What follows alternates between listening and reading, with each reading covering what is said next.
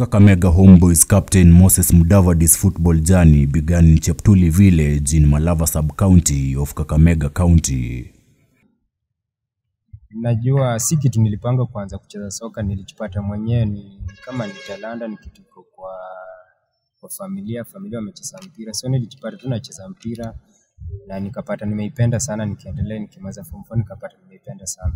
During late 2009, he transferred from Tande High School to the fancied Kakamega High School on a football scholarship.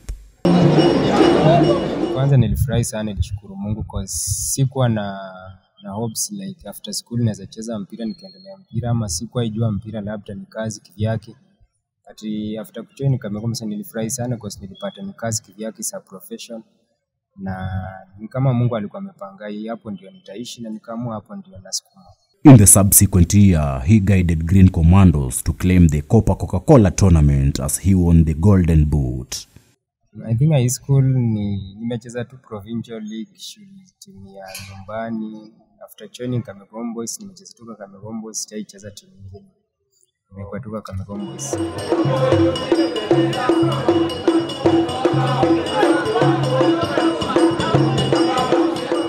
Ya kwanza mpira iko challenging sana, inataka kujitolea, especially hapa Kenya.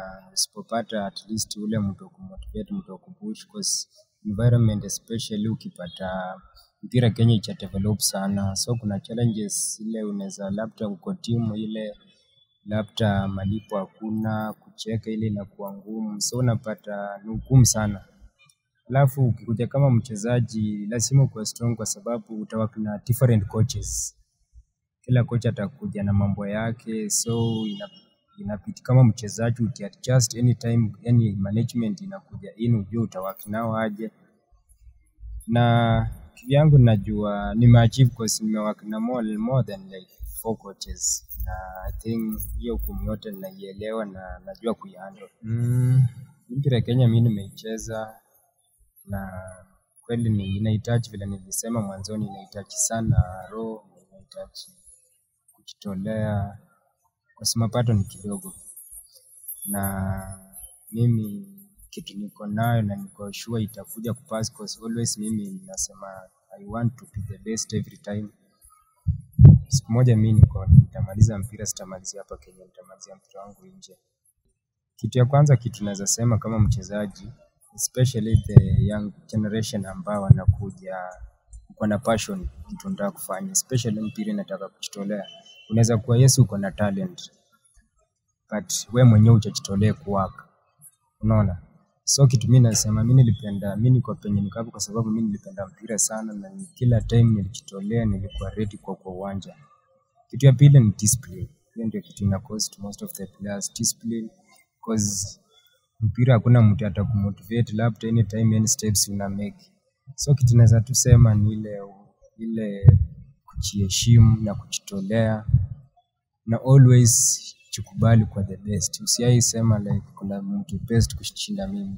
Kama mimi kivyangu, mimi nikianga ground mimi naona the best, so hiyo huwa inanisukuma sana. So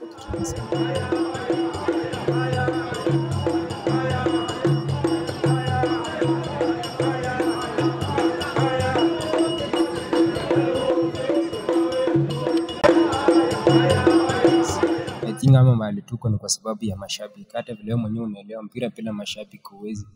So watu especially watu wa Western, watu wa Kakamega, tunawashukuru sana kwa support wako naye na sisi penye tumefika kwa sababu yao. Despite Kenya Premier League giants Gor Mahia and Tanzania soccer club Yanga trying to lure him in 2017, he has stayed loyal and has been rendering services to Kakamega Homeboyz since 2013 till date. Moses Mudavadi is indeed a rising star. His talent, hard work and resilience has helped him overcome all obstacles. He is now one of the most decorated football players in Football Kenya Federation League.